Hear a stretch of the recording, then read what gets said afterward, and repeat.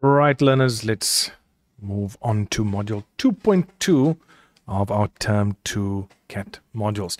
And we're talking about the browsing experience. This will be a fairly short module, but we just want to look at the usability of websites and other factors that affect the browsing experience. So when we talk about the usability of websites, we're talking about, number one, the readability. Now, people get irritated when the content is hard to read. So this is going to tie into your HTML coding, where you are going to create your own websites. You want to make sure that you don't use a number of different fonts. Readability is important. So where that is concerned, you want to make sure you use headings, short paragraphs and columns. You want to use numbered or bulleted lists. You want to group related ideas together. You know, just keep it all maybe in a sentence case as opposed to an uppercase, and backgrounds that are easy on the eye, not lime green or shocking pink or things like that. Then we have navigation. So how easy can we move through the site? Do links work? Do they open up things properly? Links should be short. You should understand what the link is leading to. You don't want broken links, not at all.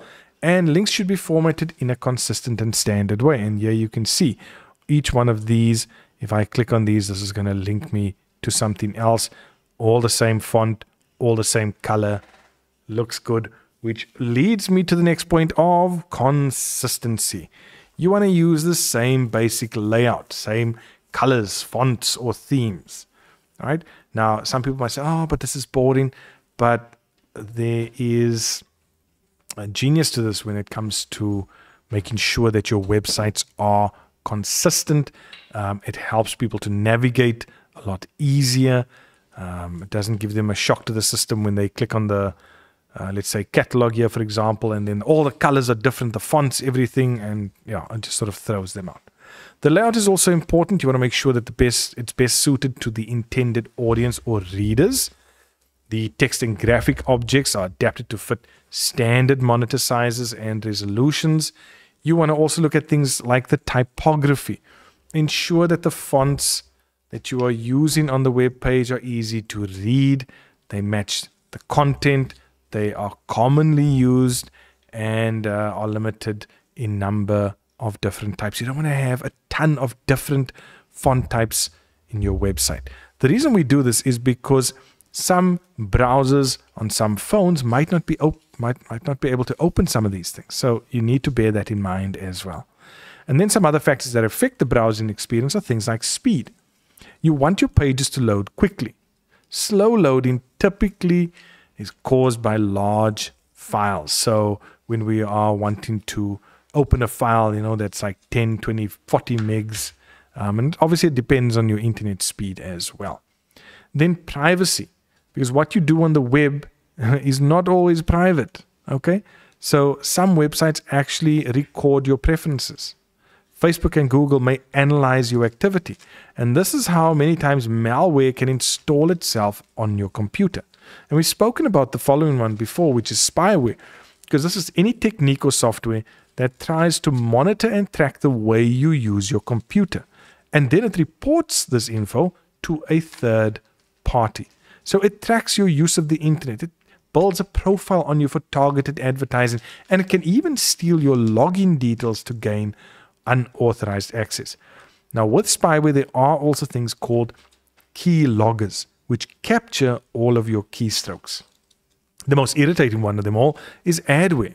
This is free software that's not really free. It's usually ad-sponsored, but it just displays ads all the time when you are either connected to the internet or just start up your PC, and it can pop up, you know, all over the show, and it's really just blocking you. You need some sort of ad blocking software to actually prevent this type of advertising. Right. So when we look at websites, we often have to evaluate them. Why do we do that? To see what is fake news, to see whether a story is a hoax, whether it's created to deliberately misinform or deceive readers.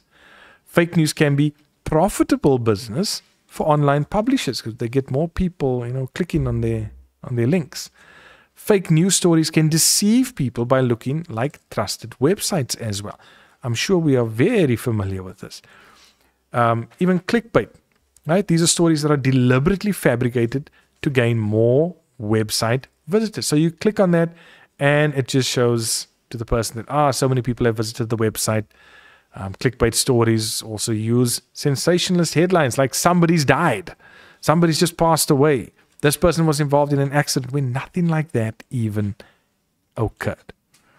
You also get propaganda. These articles are created to deliberately mislead readers and promote a biased point of view or a political agenda, and we can see this all over the show.